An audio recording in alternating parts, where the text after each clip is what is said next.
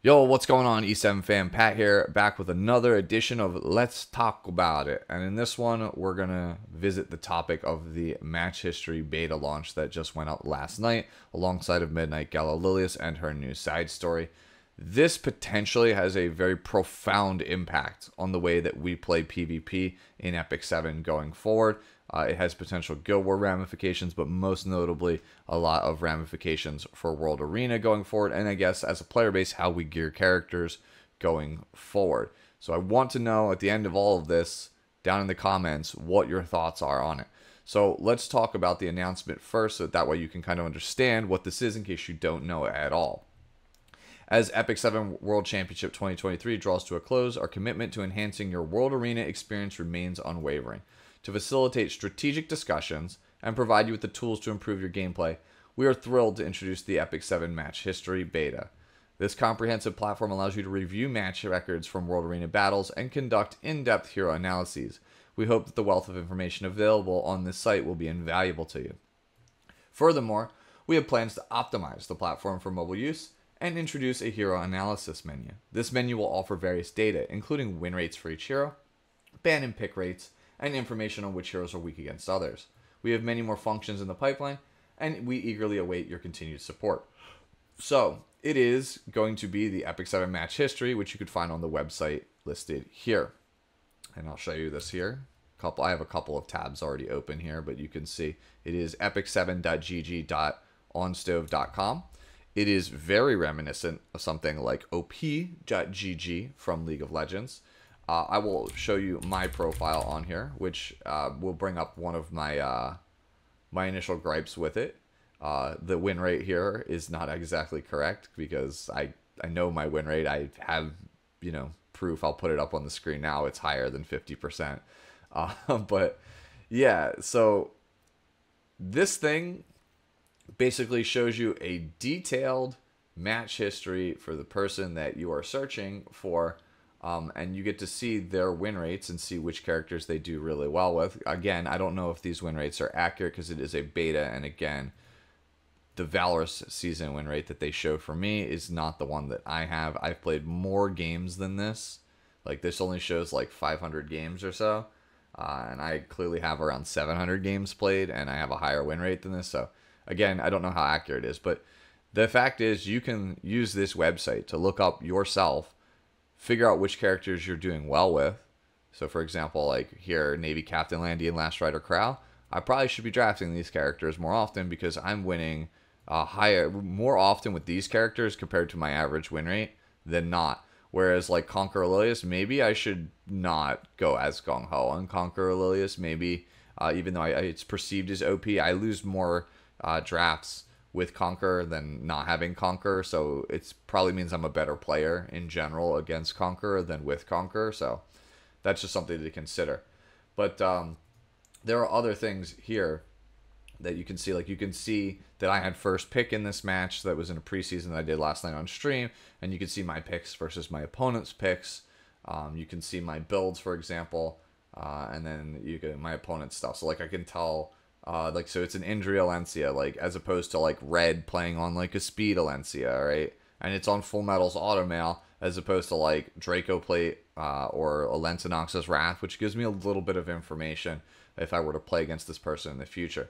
I think one of the big concerns is, like, if I matched up against, like, I don't know, say, like, I don't know, Genocide, for example, because it's just, like, it's a, popular streamer, right? Like, so if I was paired up against Genocide, I can look and go, like, Jenna's most win rate hero is Unbound Knight ROL and Navy Captain Landy. So these are the things I should be banning against Jenna, right? Because they're his highest win rate characters. So that's like a big concern that people might have, right? With this website going forward. Will that be the case? I don't really know. I don't really think that will be the case because I think that can only really be super hyper useful, I feel like, at top level. I don't really think that helps you too much against the regular people that are, like, from bronze to champion. I don't really think that does too much. And even in, like, the Emperor and Legend rating, like, the pool's so small anyway that we see the same people all the time. So, like, I know, for example, like if I run into like Lucina Fanboy, like he plays Bloodblade Corinne a lot. So if I was going to target ban him anyway, I would just ban Bloodblade. So I don't really know how much that helps. I think being able to look up your favorite person, your favorite content creator, your like favorite high end player, and see how they draft and what they're playing on. I think that is a super useful resource for a lot of players because you can kind of get an idea of like how they structure drafts, like right. So like in this one, I had first pick. I took Conqueror first, and then you saw I took Mitigation plus right here. We took Lionheart. So that's like and like pretty much you can see how I decided to draft here.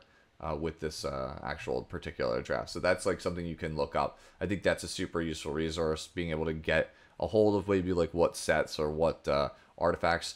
Overall, I think it is a pretty good thing. I'm looking to see how they do hero analysis because I'm worried it might put me out of a content creation job, because obviously how to play guides is what I do here on this channel. And if they just give you the benchmarks for everything with the correct sets and show you the win rates and how people are playing them, then yeah, that might kind of suck for me. But yeah, that's just something to consider.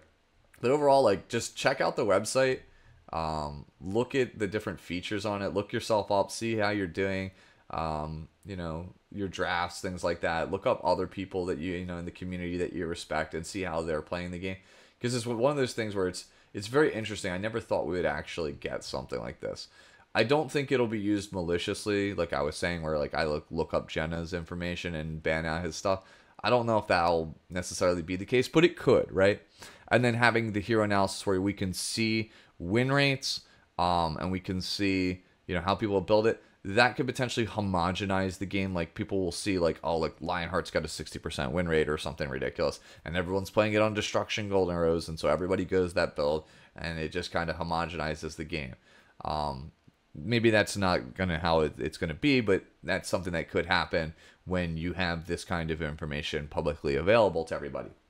One thing I will note though is when they put hero analysis up here, right, and they show win rates of characters, they need to be well aware that since we can see their internal data of win rates for characters like Lua, for example, if it's pretty overbearing, then the community's probably going to expect them to try to do something.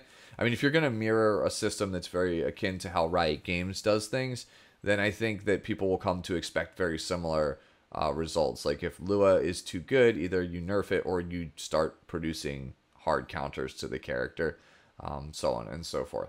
So again, let me know what your thoughts are on the website. Do you think it's good? Do you think it's bad? What do you think is the most useful aspect? What do you think it's missing? All of that stuff, let me know down in the comments below. I might potentially do a follow-up on this piece sometime in the future, depending on whether things go super good or super bad with the system. Any all thoughts, like I said, down in the comments below. Love to hear from you. As always, enjoy the rest of your day, the rest of your week, and I'll catch you all in the next one. Bye-bye now.